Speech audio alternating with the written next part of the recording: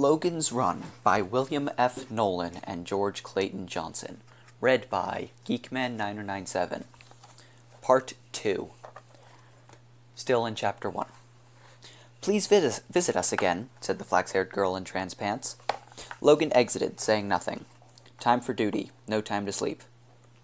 Logan went home to his unit, took a detoxic, flushing his system, but this didn't seem to help. His eyes felt grainy, his muscles ached. He suited up and went down to headquarters. Francis was there when he walked in. The tall man grinned at him. "You look ripped," he said. "Bad night?" Francis never looked ripped. No lifts or glass houses for him. Not before a job, anyway. Francis was cool and clear-headed and sure of himself. Why couldn't he be like that? Actually, there were a few DS men who possessed the skill and drive of this friendless, loveless man with the mantis-thin body and the black eyes of a hunting cat. Precise, deadly, ruthless. Only the thinker knew how many runners Francis had gunned. "And what does he think of me?" Logan asked himself. Always the casual grin, the light remark, telling you nothing, but judging every move. The hallway was wide and gray and cold, yet Logan felt the warm sweat gathering under his tunic and along his hands as he walked. He'd be all right once he had the gun. He'd be fine, he always was. Soon he'd be hunting, man-tracking a runner somewhere in the city, doing his job as he had done it for years. He'd be all right then. The hallway ended. The two men faced a smooth section of wall metal. "Identities," said a metallic voice. Each man pressed the palm of his right hand against the wall. A panel slid back, revealing an alcove lined with worn, black velvet. Gleaming in the velvet, long-barreled and waiting, were the guns. Only a DS man could carry a gun. Each weapon was coded to the operative's hand pattern, set to detonate on any other human contact. Logan reached in and closed his fingers around the big, pearl-handed revolver, drawing it free of its snug velvet nest. He checked it.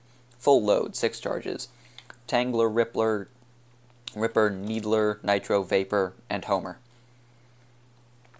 Already the sense of power was building in him as he held the gun, weighing it in his hand, letting the light slide along the chased silver barrel. Weapons shaped like these had kept the peace in towns named Abilene and Dodge and Fargo. Called 6 guns then, their chambers held lead bullets. Now, centuries later, their cargo was far deadlier. "Identities," demanded the wall again. The two men ignored the malfunction. "Identities, please." The report room hummed. The room clicked and flashed, metallically coding, decoding, indexing, weighing, processing, filing, tracking, rendering its impersonal machine data to the DS operatives who moved before its faceted wall of insect lights. A dispatcher looked up, saw them. His face was dry and chafed, his expression harried. He picked out a scan record and bustled towards them. "We've been jammed here," he said irritably. "Stanhope's in the field, and I can't locate Webster 16. We've got a runner in pavilion, moving east." The room was a cross-mixture of voices. "Come in, Kelly 4. DS at Morningside 712. "Come in, Stanhope. Your man is in the maze. Evans 9. Confirm. Runner's destination recorded 7:04 as Phoenix. Maze car waiting at Palisades. Confirm." Logan swept the alert board. A light went on at the 3rd level, east sector. "Who takes him?" he asked. "You do," said the dispatcher. "Francis is on backup." "All right," said Logan. "Give me a scan." "Name, Doyle 10, 14302. His flower blacked at 5:39. That would be, he checked a wall cron. 18 minutes ago. He's headed east, up through the complex. So far he's avoided the maze. I make it he knows about the platform scanners. He's going for Arcade, KG. He must know the fire galleys interfere with a DS scope. The rest is on the board. Good hunting." Logan began to plot the alarm trail as it came in over the circuits. A light went on at 4th level east. Citizen alarm. Logan noted it. Ordinary citizens are your best runner allies when a runner is on the loose. Another light at level 5. Logan waited for the 3rd light before he left the alert room. In Central Files he punched Doyle 10. 14302. The slot instantly produced the physical file on the runner. A TD photo, vital statistics, poor patterns, name of known friends and associates. Logan checked Doyle's flower history. Yellow, childhood, birth to 7 years, machine reared in a Missouri nursery. No unusual traits noted. Blue, boyhood, 7 to 14. The usual pattern, lived in a dozen states, roamed Europe, no arrests. Red, manhood, 14 to 21. Rebel, arrested at 16 for blocking a DS man on the hunt. Pair-ups with 3 women, one of whom suspected of aiding runners. Had a twin sister, Jessica's 6, whose record is clear.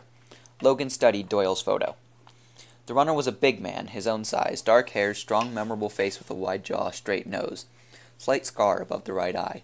Logan would know Doyle when he found him. He unclipped a small black follower scope from his belt and tuned in to Doyle's flower pattern. Then he returned to the alert room. A new light on the board, the upper concourse of the complex. Francis was at Logan's elbow. "This is no ordinary runner," he said. "I've been tracking him on the board. He's got a destination, and he's not making any mistakes. Call me if you need me." "That's what backup's for." Logan nodded tightly. He snugged his gun into its tunic holster, checked the scope on his follower, and left the room.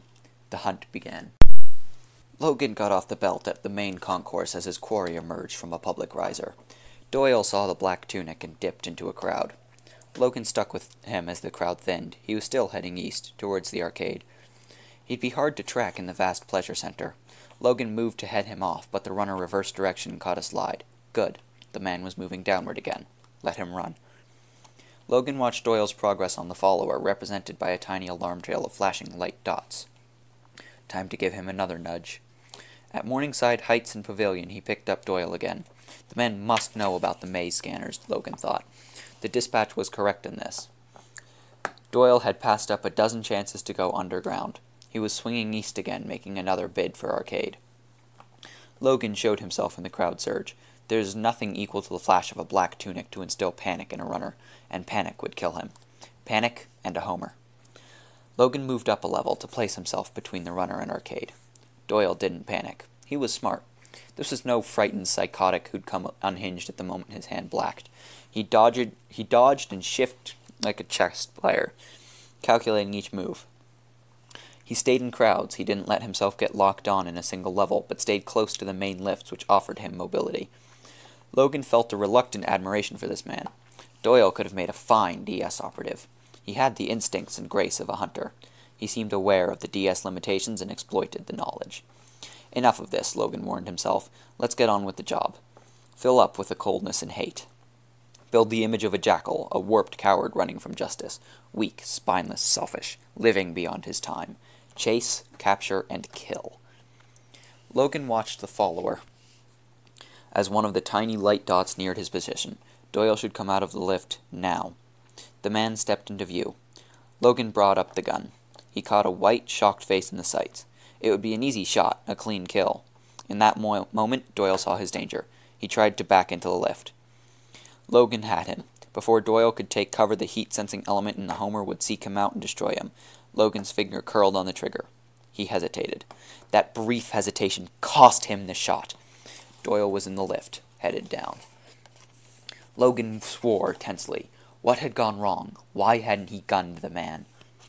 On the scope, he watched the dot descend 2 levels and head south. Once again, Logan moved to cut the runner off. He dropped 3 levels, circled to the foot of a slope ramp, waiting. This time, he would not miss. When Doyle appeared, he was holding a human shield, a girl, 10 or 11. Struggling in Doyle's arms, she reacted in terror as she saw the DS man. Logan flipped the chamber to Tangler and fired the charge. Doyle flung the girl forward into it. The blast of silver threads enveloped her, clouding over her upper body in a tight webbing. Already Doyle was running again. A paravane was cruising the area, and Logan alerted it. The police would bring the delicate equipment needed to soften and dissolve the threads without harming the girl. Logan put her out of his mind. The dot was ahead. The main thoroughfare was thick with citizens. Among them, moving away, was Doyle. No good trying to fire a homer in this press of bodies. Too dangerous. There's always the chance that an onlooker would step in front of the charge and divert its course. To a homer seeking a normal 98.6 in body temperature, one man was like another. Logan would have to be certain of his shot. The only sure way to take out a runner in a packed crowd was to walk up directly to him, jam the gun in his stomach, and fire. But Doyle was too fast to allow this. The hunt continued. Doyle was veering east again, making another try for arcade.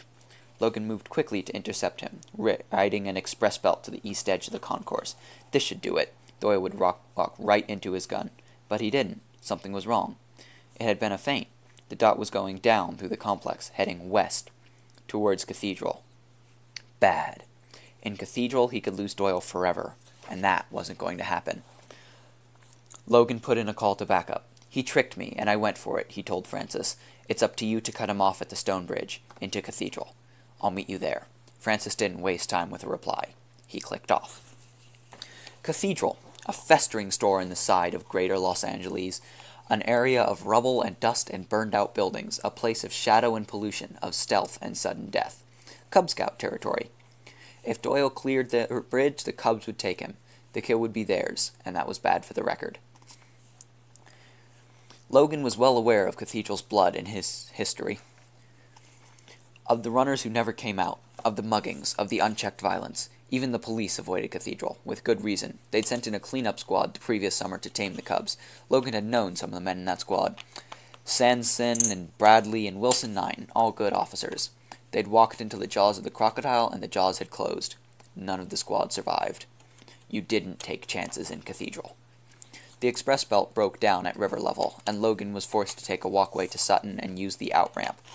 These transit breaks had been occurring more and more frequently of late, and since the Thinker was self-repairing, or supposed to be, there was nothing anyone could do about the situation. When Logan reached the east side of the long stone bridge which fed into Cathedral, he found Francis slumped against the spill wall. "Chopped me from behind," he said, rubbing his head. "Your runner's tough." Logan scanned the area.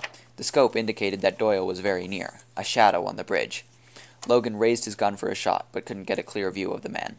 Doyle kept under the stone parapet, scuttling crab-like across the span, keeping the thick masonry between himself and the gun. "He's over," said Francis. The runner had cleared the end of the bridge and ducked behind the tumbled ruins of a warehouse, but within seconds he reappeared, retreating from a tide of moving colors, quick shapes. "Cubs," breathed Logan. He studied the Cub Scouts. There was something odd and fragmented about their movements as they converged on Doyle. Then he realized what he was seeing. He heard Francis swear softly. "They're on muscle." The small figures moved in a continual blur of motion, daring and flitting like earthbound dragonflies. Where do they get the stuff? Logan wondered. Muscle had been outlawed since the Little War. Originally developed for armed combat, the drug was designed to speed up reactions. It increased a man's strength tenfold, giving him ample time to deal with an enemy. But its action was too violent to control. It forced the heart to do a day's work in minutes. A man lived impossibly fast with muscle in his bloodstream. Only the very young could use it. Logan felt the flesh on his scalp tighten as he watched the incredibly swift boy shapes attack the runners. Under muscle, a stick in a fist becomes a steel hammer, and the swarming cubs were cutting Doyle to pieces. He was on the ground, hands outstretched to ward off the cubs, but they were killing him. They were all around him in a rippling, weaving circle, and each wet, bone-shattering blow brought Doyle closer to death. Logan and Francis were crouched behind a wall of rubble facing the action in the clearing ahead of them. "We'll try vapor," said Francis. "Plug up." They inserted nose filters. Francis flipped the gun to V, braced the weapon against the top of the wall, fired. The gas charge took immediate effect, driving the cubs back in a broken wave. Doyle lay huddled and unmoving in the center of the clearing. "Let's check him," said Logan. "I can handle it. You cover me." Before Francis could reach the runner, the cubs regrouped to cut him off. They backed the DS man into a shallow pocket of stone to one side of the open ground. A second wave came for Logan. He fired a nitro into the group, and 3 of the cubs were torn about by the blast. This stopped them long enough for Logan to reach Doyle. The man's face was a mosaic of blood and bone ends. His mouth moved convulsively. A word. The runner was repeating a word. Logan leaned closer to catch the broken whisper. "Sanctuary." Logan tensed. The runner's head fell back loosely, his fingers uncurled. A small glittering object fell from his hand. A punch key. Logan pocketed it. The flat, dry crack of a ripper. Francis was effectively dealing with his attackers. He came into the clearing and stepped quickly to Doyle. "Alive?" he asked. "Dead," said Logan. Francis stared sourly down at the unbreathing man, obviously disappointed, cheated of a prize. Then slowly he raised his gun and fired a blister charge into the body. The dead runner flamed and danced into sudden ash. "Let's go," said Francis. On the way back to headquarters, riding beside Francis in the shuttle, Logan kept his right fist closed against his side. He didn't want to see the flower in his palm. It was blinking.